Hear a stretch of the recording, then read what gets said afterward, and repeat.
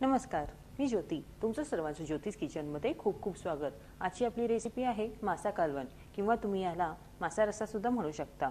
कोकण पद्धतीचे हे कालवण खायला खूपच छान लागतं. शिवाय बनवायला वेळही खूप कमी लागतो. हे कालवण मी खूप पातळ न करता रबरबत केलं आहे, ज्यामुळे कालवण झणझणीत व चवीला छान लागते. चला तर लगेच सुरू करूया. आणि हो, या प्रकारच्या नवीन नवीन रेसिपीज पाहण्यासाठी माझं चॅनल जरूर सबस्क्राईब करा आणि बेल आयकॉन प्रेस करा, जेणेकरून माझा व्हिडिओ प्रथम तुमच्यापर्यंत पोहोचेल. प्रथम आपण लागणारं साहित्य पाहू. मरळ मासा पाव किलो, मीठ व पीठ लावून दोनदा धुतलेला, बारीक खवलेलं ओलं खोबरं पाव वाटी, आमसुलाची 2 ते 3 तुकडे, मीठ चवीनुसार, कांदा लसूण चटणी 1 चमचा, लाल तिखट पावडर 2 चमचे, काळा मसाला 1 चमचा, हळद पाव चमचा, आलं लसूण तेल 2 चमचे आणि कोथिंबीर. प्रथम एका कढईमध्ये 2 चमचे तेल घ्या. गॅस मीडियम आचेवर ठेवून तेल छान गरम होऊ द्या. तेल छान गरम झालं की त्यामध्ये आलं लसूण कोथिंबीर यांचं 1 चमचा पेस्ट घाला.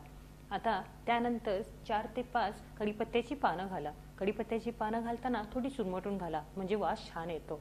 त्यानंतर गॅस बारीक आचेवर ठेवून ते पूर्णपणे फ्राय करून घ्या. इथे मी कालवण करण्यासाठी मरळ मासाचा वापर केला आहे. तुम्ही हवा तर बांगडा, सुरमई, रावस, पॉपलेट सुद्धा वापरून या प्रकारे कालवण करू शकता. फोडणी छान परतून झालेली आहे. आता त्यामध्ये पाव वाटी बारीक खवलेलं खोबरं घाला. इथे मी ओल्या खोबऱ्याचा वापर केला आहे. गॅस बारीक आचेवरच ठेवून खोबरं व सर्व साहित्य परतायला सुरुवात करा. साधारण 2 ते 3 मिनिटं याप्रमाणेच परतल्यानंतर त्याचा रंग खरपूस व्हायला लागेल.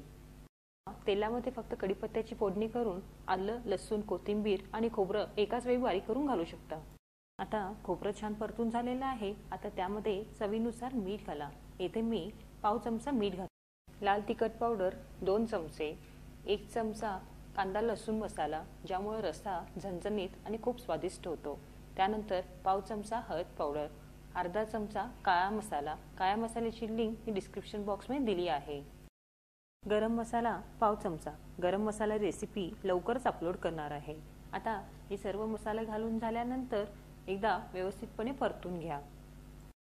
सर्व साहित्य गॅस बारीक आचेवर ठेवून 1 मिनिट परतून घ्यायचं आहे, म्हणजे मस्त असा लाल रंग येईल व मसाल्याचा खमंग वास यायला लागेल. त्यानंतर त्यामध्ये साधारण 1 ग्लासभर गरम पाणी घाला.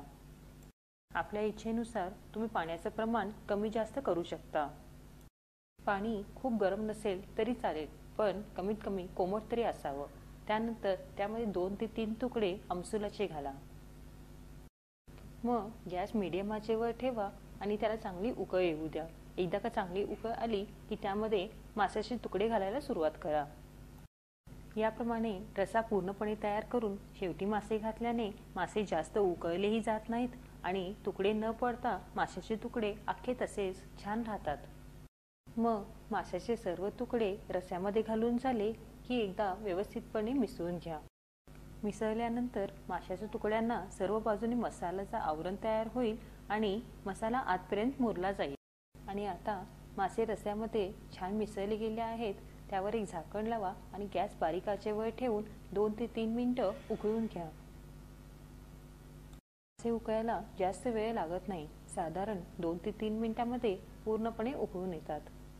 आणि आता माशाचं कालवण पूर्णपणे तयार झालेलं आहे. एका बाउलमध्ये काढा आणि गरम गरम सर्व करा.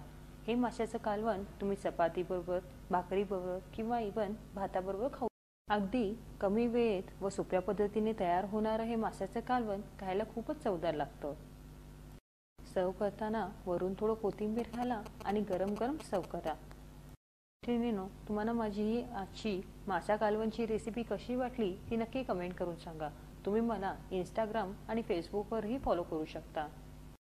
परत भेटूया पुढच्या व्हिडिओमध्ये एका नवीन रेसिपी बरोबर. तोपर्यंत स्टे ट्यून. Bye bye.